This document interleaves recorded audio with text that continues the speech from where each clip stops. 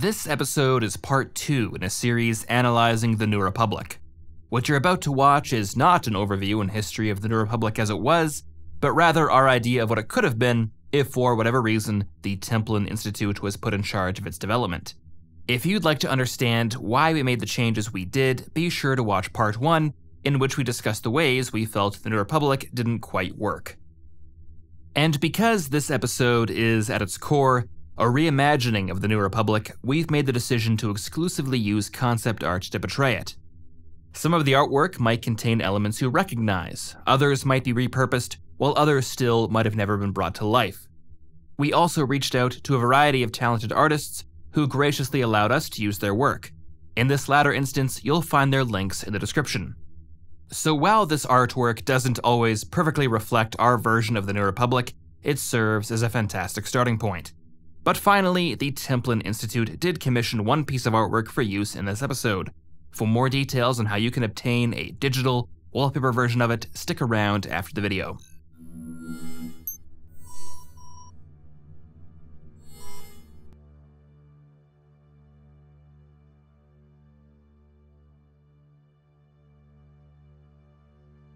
The Alliance to Restore the Republic, long before it adopted that title, was born out of an office in Cantham House, Coruscant. Here, in the tumultuous final days of the Clone Wars, a series of secret meetings were held to discuss the growing power of Supreme Chancellor Palpatine. Those in attendance represented a delegation of 2,000 like-minded senators, and one last attempt to preserve democracy. Yet they acted too late. Within days of the declaration of the First Galactic Empire, many of the delegation's members were arrested on charges of conspiracy and treason. Those who remained were forced to either publicly abandon their opposition to imperial rule or flee from Coruscant, labeled traitors and marked for death. Only a scattered few members of the delegation survived long enough to witness their movement turn from formal protest to open rebellion. Most were hunted down by imperial agents to be publicly executed. Others simply disappeared. But the spark they had kindled in a modest Coruscant office ignited a fire across the galaxy. In desperate battles across hundreds of star systems, scattered groups of freedom fighters struck back any way they could against the most powerful military regime in galactic history. Their actions, however inconsequential they might have seemed at the time, stoked the fires of rebellion further, until they burned with a deadly heat. By the time it had been officially declared to the galaxy at large, the Alliance to Restore the Republic had grown from a loose coalition of rebel cells into a united and increasingly well-equipped military organization. Where once it had been forced to flee at the first sign of Imperial forces, it could now engage them on almost equal terms, ship to ship and soldier to soldier. It was a single, decisive strike that brought about the slow yet certain end to the Galactic Empire. If there was any hope the Imperial regime might survive the rebel victory over Endor, it vanished as images of protests on Coruscant were broadcast across the galaxy. As statues of the fallen Emperor were toppled in Monument Plaza, Imperial weakness was laid bare, and its collapse became inevitable. The unfolding drama on the throne world was repeated across thousands of star systems.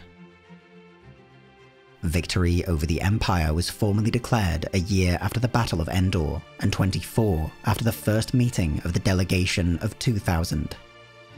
To the very few that witnessed the full breadth of the Galactic Civil War, from the secret meetings in Cantham House through to the restoration of democracy, the Alliance had become unrecognizable. During the fighting, the rebellion attracted mercenaries and pirates, smugglers and bounty hunters, defected clones and separatist remnants, political idealists, and fierce revolutionaries. It was to them that the great task of rebuilding would be given, to secure in peace what had been won in war. This would be their new republic. That the Alliance would fracture once its immediate goal was in sight was inevitable.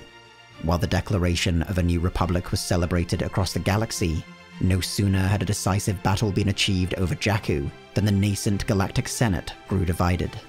With the backbone of the Imperial Navy broken and burning on a distant world, came an extraordinary opportunity for peace. Hardliners argued for nothing less than absolute victory, to see every remaining bastion of the Empire's power liberated, but the more moderate elements of the Senate had come to believe that such a victory was unlikely. Even the most optimistic estimates placed it at the very least a decade away.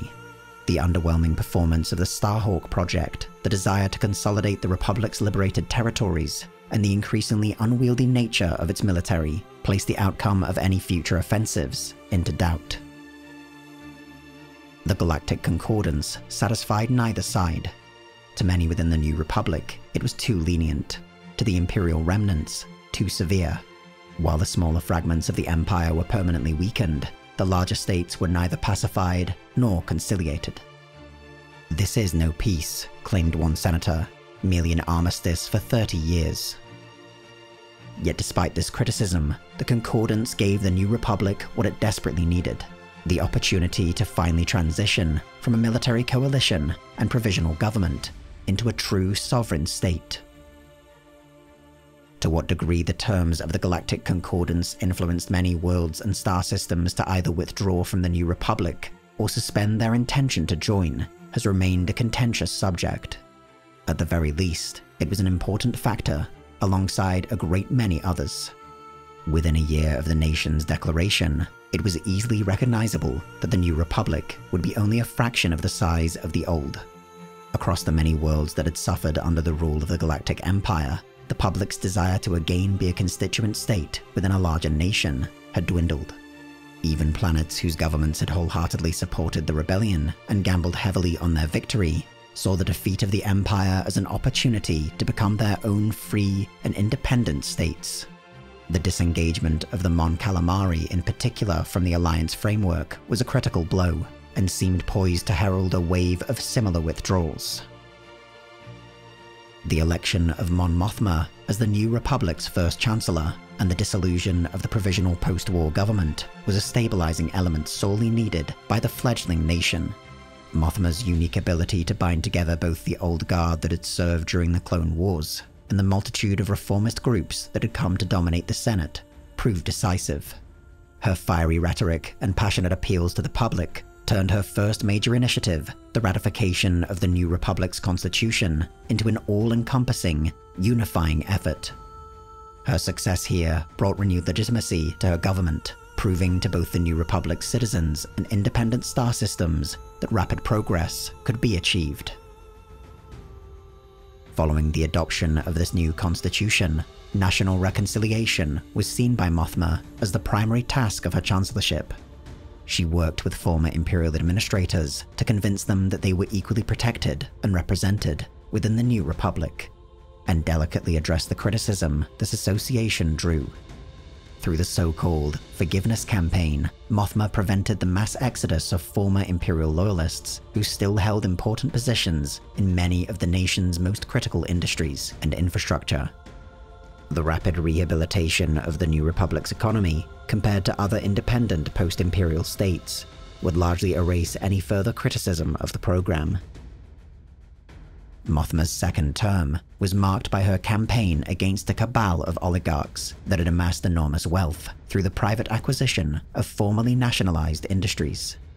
She stunned both her adversaries and supporters in an uncharacteristically brutal countermove, eschewing negotiations and compromise in favor of government seizures and even arrests. While her actions were by some interpretations of the New Republic's laws not entirely legal, the power of the oligarchs were completely broken. The role of Senator Leia in the seizure, once it became public knowledge, would make her a popular figure within the Senate and a favored pick as Mothma's successor. Ultimately, the astonishing revelation that Senator Organa was the daughter of Darth Vader, the Empire's most lethal and hated figure, ended her chances of assuming the chancellorship overnight. The startling information, together with the suspicious circumstances through which it had been revealed, is believed to have contributed, at least in part, to Chancellor Mothma's decision to run for a third term. While her victory was nearly as thorough as her previous two elections, her declining health reduced her involvement in the day-to-day affairs of governance. Mothma's last major political success as Chancellor was the establishment of the Galactic Alliance. This was a supranational institution meant to provide a new framework through which independent star systems could associate with the New Republic and be given a pathway to membership should they choose to do so. Through the alliance, dozens and then hundreds of independent star systems began the process of entering into a single internal market, a monetary union, and sharing a common security and defense policy with the New Republic. If any member of the alliance was attacked, the New Republic would be obligated to come to their defense. Although far smaller than the Old Republic at its zenith, the alliance was seen as a hopeful first step in binding the wider galaxy together again. Her success abroad was diminished slightly by an uneven record domestically. Chancellor Mothma considered the establishment of political parties within the Senate something she had long argued against to be the greatest failure of her chancellorship.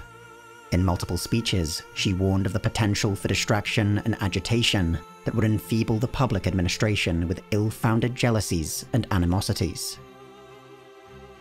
The death of Mon Mothma in the final year of her third term was seen even by contemporaries to mark the end of an era for the New Republic. Through her bold vision and her ability to bind together disparate groups, the New Republic had come to possess a constitution and government recognized universally by its citizens. It had expanded its presence across the galaxy, and with the establishment of the Galactic Alliance, had embraced strong ties both with longtime allies and new partners. The elections that followed were dominated by the new alliance, United and Outer Rim Bloc political parties, and began a period known as the Revolving Door Chancellorship. Ponk Gavrisum, Borsk Failure, and Hera Syndulla were each elected to single terms, building on the foundations established by Mon Mothma, but failing to sustain the coalitions necessary to keep the Senate from falling further into partisanism. The Hutt crisis during the time of Chancellor Failure represented the greatest threat to the New Republic since the Galactic Civil War, culminating in the bombing of the Senate and the wartime deployment of New Republic forces for the first time. The occupation of pirate hubs in the border territories grew unpopular both within the Republic and abroad. The intended shock and awe campaign instead exposed the weaknesses of the New Republic Defense Forces, and the initial invasion degenerated into a low-intensity but perpetually mismanaged police action. These forces would be withdrawn under Chancellor Syndulla, having failed to achieve any meaningful result in curbing the rise of piracy. Under the administration of Chancellor Syndulla, the New Republic attempted to focus on the expansion of its soft power and reinvigorate trust in both the government and the nation as a whole. A series of grand infrastructure projects were at the core of her chancellorship, including the restoration of the Quat and Fondor fleet yards, a series of trade stations along the Hydian Way, and the creation of a new galactic capital. In orbit of Talseta, an uninhabited world selected for its symbolic and strategic location in the Mid-Rim, a new space station would be constructed. Designed to echo the size and scope of Starlight Beacon, or even the Imperial Death Stars, this station, when completed, would become the new center of the Office of the Chancellor, Republic Senate, and the nation's other major governmental institutions. Despite Syndulla's enthusiasm for the project, construction would not begin until the first term of her successor, Leneva Vilchem. Widely considered to possess the same talent for building coalitions as Mon Mothma, Chancellor Vilchem supported major reinvestments into the Galactic Alliance and the first successful inroads into the historically turbulent Trans-Hydian borderlands. His appeasing nature, however, is thought to have contributed to the growing presence of fringe parties within the Galactic Senate, including neo-separatists, populists, centrists, and actionists. The Rally for Liberty Party especially gained a significant number of seats during Vilchem's second term, despite its open adherence to the tenets of the First Order, a rapidly spreading authoritarian ideology. The rise of the First Order became the most significant geopolitical event in recent decades, and one that the New Republic was initially slow to address. Across Imperial rump states, independent star systems, and even within the New Republic itself, factions aligned to the First Order fundamentally disrupted the status quo. Often going by many different names, these groups advocated the centralization of power, the militarization of society, and actively downplayed many of the worst aspects of the Galactic Empire. Faced with an increasingly deadlocked Senate, and a Chancellor unwilling to confront this ideology, the First Order gained major footholds in countless star systems. Critics, first among them General Leia Organa, argued fervently for action, leading to several public condemnations of Chancellor Vilchem and the New Republic's government. Indeed, the government that replaced the Galactic Empire is in many ways far different from the Republic first envisioned by the delegation of 2000. Even to those who fought in the rebellion to restore it, the New Republic of reality bears little resemblance to the New Republic they had dreamed of. It is a government of compromise, an equitable agreement to its proponents, a half-timid measure to its critics. Yet it is these compromises that have allowed the New Republic to remain a coherent whole. A federal republic consisting of a vast number of sectors, territories, and other constituent entities, the New Republic is in effect a supranational union. It binds together a myriad of worlds and governments through the free movement of peoples, goods, services, and capital, and is endowed with a single currency and common practices on trade, security, and regional development. Any world might join the New Republic, so long as it meets the Chandrilan criteria, defined during the first term of Chancellor Mothma. These require a stable democratic government that respects sentient rights and the rule of law, the total abolishment of slavery, and the acceptance of the obligations of New Republic membership. The Chandrilan criteria have been expanded and grown more complex as the New Republic has evolved, and the path to membership can now take years or even decades. In direct contrast to the Old Republic, the three branches of its government are wholly independent as part of a larger separation of powers. Chief executive authority is held by the office of the Chancellor, directly elected by all eligible citizens to serve a 4-year term. While no legal limit exists on how long a Chancellor might serve, precedent established by Mon Mothma has created an informal limit of 3 terms. In addition to directing the New Republic's administrative functions, the Chancellor is the supreme commander of its armed forces. Assisting the Chancellor is the New Republic Council, composed of the heads of state or government from every member world. Originally an informal institution, the Council has only ceremonial power and is instead responsible for defining the overall political direction and priorities of the New Republic. Its members rarely meet together as a whole.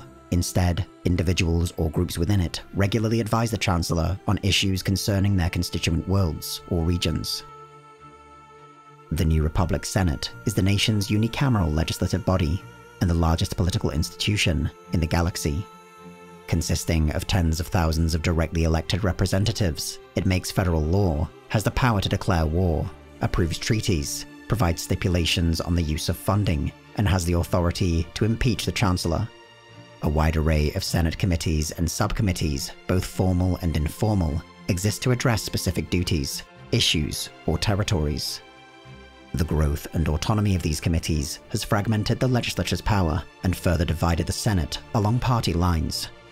In a sense, the Senate is not a unified institution, but a collection of semi-autonomous groups that occasionally act in unison.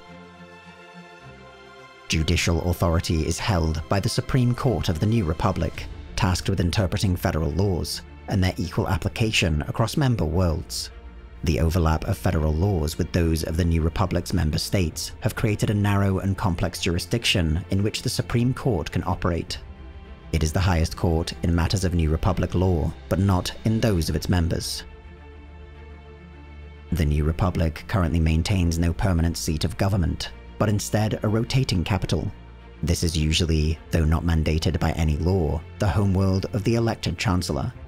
The process of relocating every major government institution, especially during the revolving door chancellorship, has made this policy deeply unpopular within the government itself, but remains nominally supported by the general public. Upon the completion of Triumph Station, however, in orbit of Talseta, this will become the fixed center of government. The relationship between the federal New Republic government and its various members permeates through every level of its society. While each member world shares the same basic tenets outlined in the Chandrilan criteria, there is enormous diversity in the expression of those tenets. In a concerted effort to overturn the xenophobia that flourished during the reign of the Empire, the New Republic has heavily promoted cultural cooperation between its member states. Organized sports, national orchestras, artists' awards, and various cultural policies have been established to facilitate integration. But the most successful of these programs has been the New Republic Capital of Culture. At the start of each year, the New Republic designates one of its worlds as a cultural capital and organizes a series of festivals and other events with a strong focus on unifying and uplifting themes. The competition between member worlds to be named the cultural capital has become one of the New Republic's most celebrated traditions, with each world selected endeavoring to outdo its predecessor. In addition to the immense social and economic benefits, selected worlds have undergone significant urban regeneration and seen their image and profile raised on a galactic scale.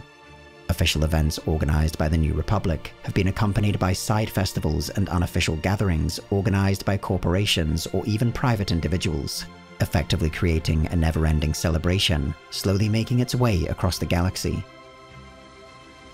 While the New Republic's cultural integration had been widely successful, the progress of its defense and security policies have been mixed. The New Republic had initially attempted to distance itself from its militant origins within the Alliance to restore the Republic, and instead rely mostly upon its member worlds' respective armed forces. The lack of a single combined military had been one of the New Republic's most successful policies, but one increasingly at odds with the developing galactic situation. Imperial remnant states beginning to challenge the restrictions placed upon them by the Galactic Concordance, and First Order aligned militant groups acting with increasing sophistication and capabilities across the Outer Rim have forced the New Republic to reconcile its strained relationship with military force. During the Chancellorship of Hera Syndulla, numerous initiatives were launched to help bridge the gap between the New Republic's armed forces and New Republic society. The trauma of the Galactic Empire's occupation of what are today the New Republic's territories created a widespread distrust of military values, even among those who served in the rebellion during the Galactic Civil War. To repair this relationship, public military displays, once associated with the Imperial regime, have slowly returned across the New Republic, not intended as demonstrations of power, but rather to encourage the public to examine what military service means within a democratic nation. Within the armed services themselves, a governing philosophy centered around inner leadership has been adopted at every level. Professional soldiers are not trained to be faceless tools of the state as they were under the Empire, but citizens in uniform. Their overriding purpose is to defend, on the basis of their own convictions, the values of the New Republic, with the dignity of life above all.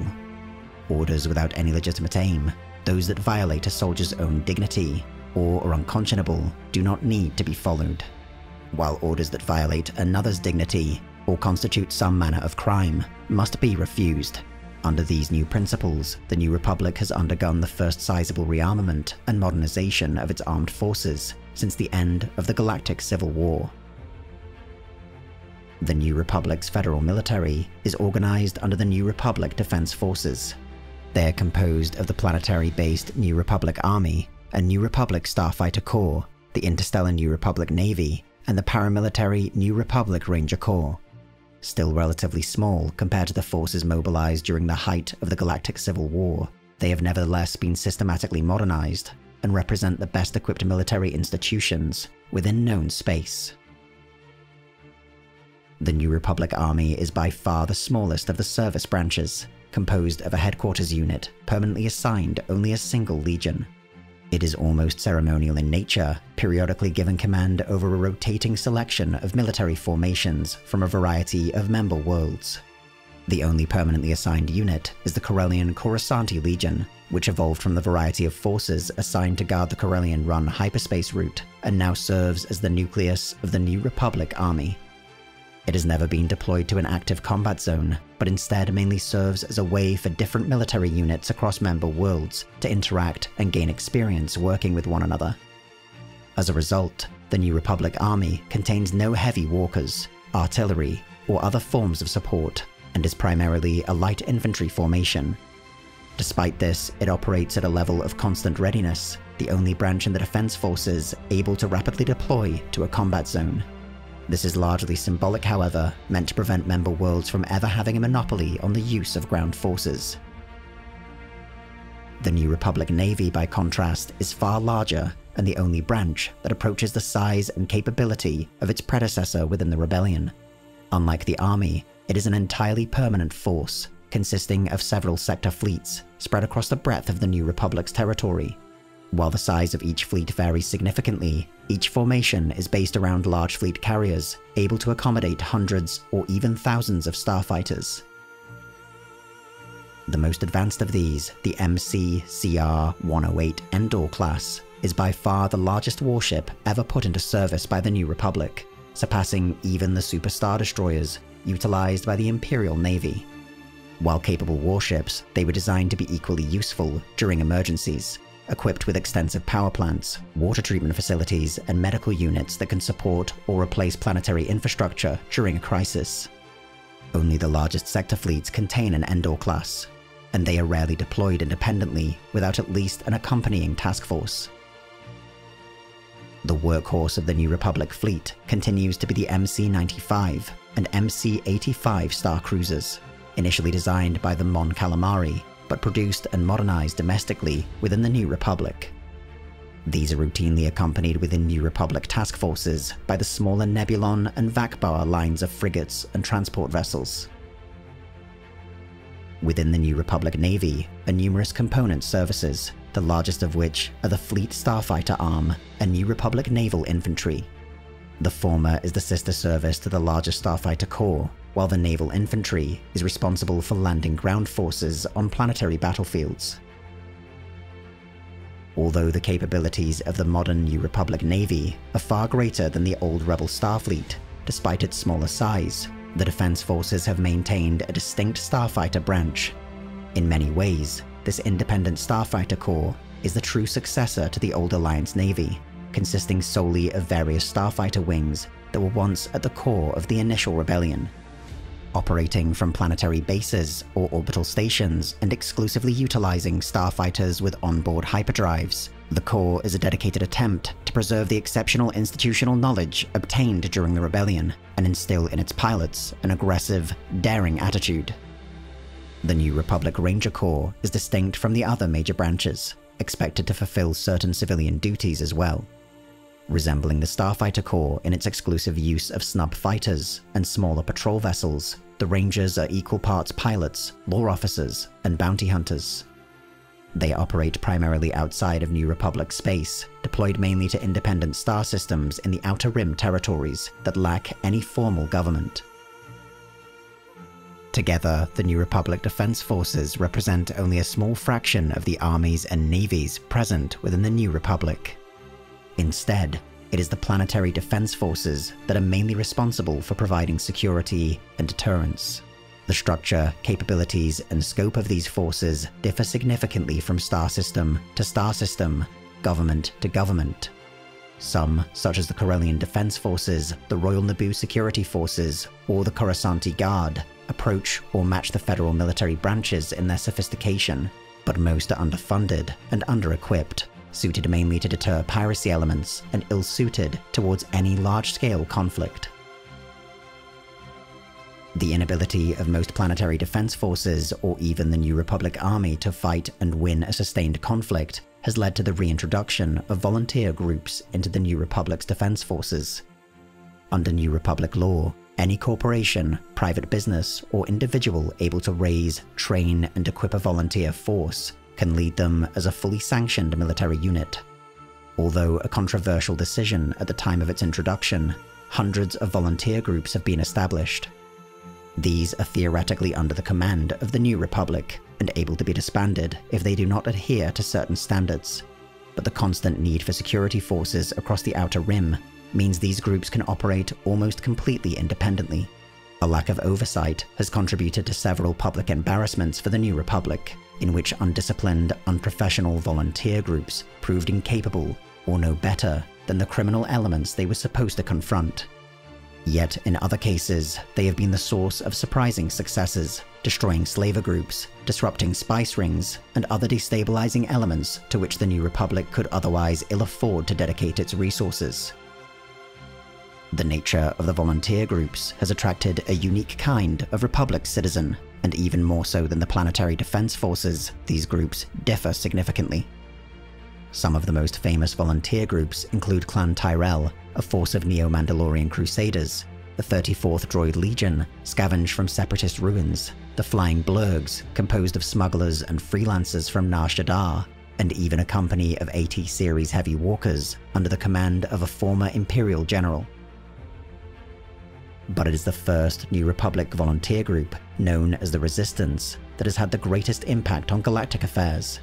Founded by General Leia Organa, it has attracted both veterans from the Rebellion and those who grew up idolizing them.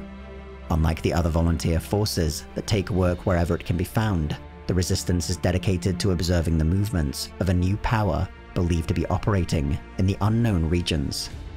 They have been clandestinely supported in this by New Republic intelligence services, who have been tracking the Imperial remnants that have seemingly aligned themselves to the ideology of the First Order.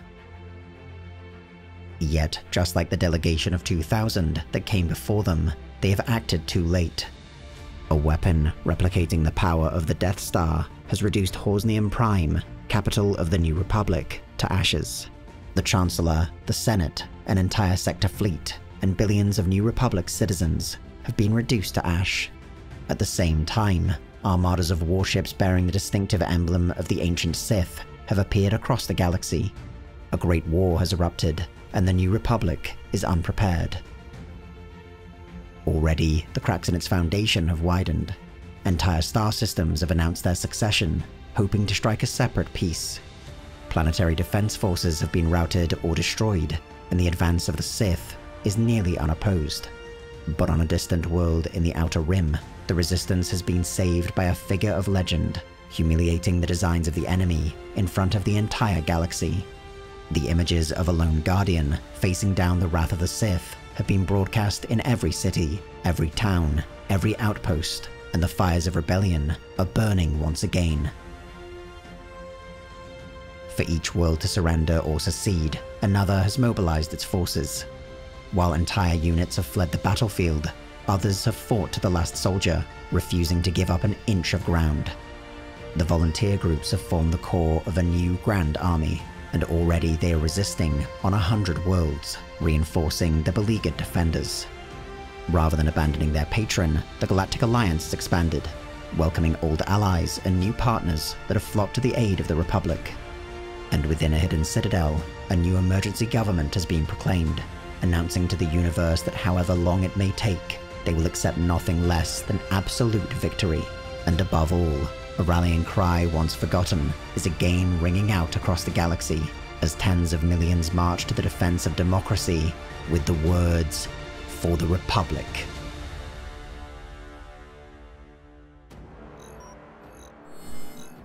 Thanks for watching the Templin Institute's version of what the New Republic could have been. We tried our best to create a credible and interesting variation of the Republic, but I'm curious to hear your thoughts. Which version of the New Republic do you prefer? Is there an area where we succeeded or failed? And who would win, our reimagined New Republic or our reimagined First Order? There is a poll in the description where you can vote on just that. And if you'd like to get your hands on the artwork we commissioned for this episode, it is available on our website in HD resolution with a 4K variant exclusively on our Patreon for every $2 pledge and above. Again, you'll find the links in the description, and thank you for your support.